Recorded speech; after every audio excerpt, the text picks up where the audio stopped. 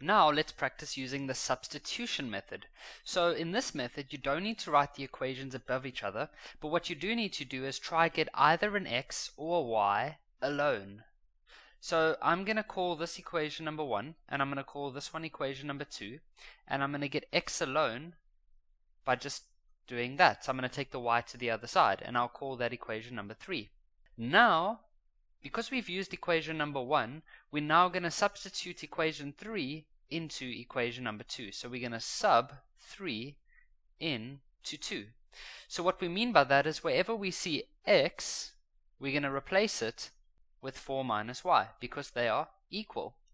So equation number 2 says y is equal to 8 plus x.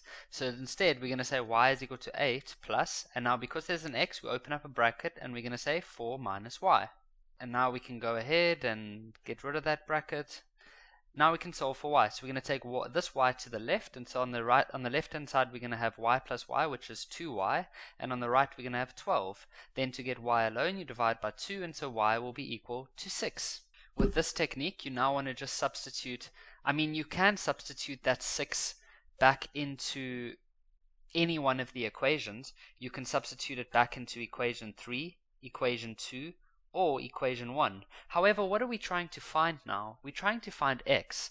So I always like to substitute it back into equation 3 because x is already by itself. So it's as easy as this. X is equal to 4 minus y. And so we know what y's answer is already. So in brackets we'll just put it there as a 6. And so that's going to give us x is equal to 4 minus 6. And so x is equal to negative 2. So now let's look at number 2. So we'll call this equation number 1 and we'll call this equation number 2. Remember, the first step is to try get x or y by itself. So I'm going to try to take this equation here and then get y alone. So I'm just going to write that like this. And then I'm going to get y alone by taking the 4 to the left hand side like that.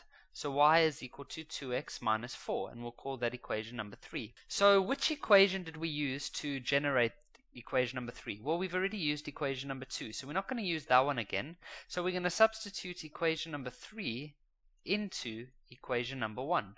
So let me just write equation number 1 down here. And so wherever we see a y, we'll replace it with 2x minus 4. But remember, always replace it in brackets, and so it's going to be like that.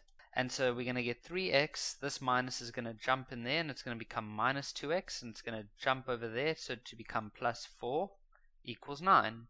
Then we have 3x minus 2x, which is just x, and then I'm going to take the 4 over to the other side, so that's going to be 9 minus 4, and so x is equal to 5. So what are we looking for now? We're looking for y. So it's always best to substitute that answer back into equation number 3, because equation number 3 already has y by itself, and so all we need to do is put the x as 5 in brackets, and so that's going to give us 2 times 5, which is 10 minus 4, and so y is equal to 6.